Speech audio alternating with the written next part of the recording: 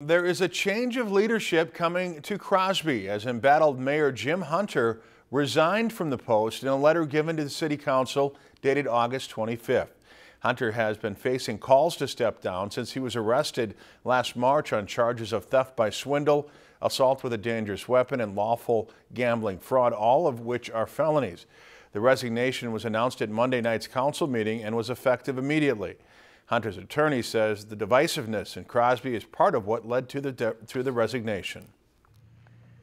Crosby is a city that's facing many opportunities but very serious challenges as well, and just the constant divisiveness. I mean, I was at a couple of the meetings that people would constantly show up, essentially trying to harass the mayor, the actions of others on the council. I mean, I think there was some people just an attitude of constant confrontation, and that wears a lot of people down. I wouldn't want to put up with that all the time.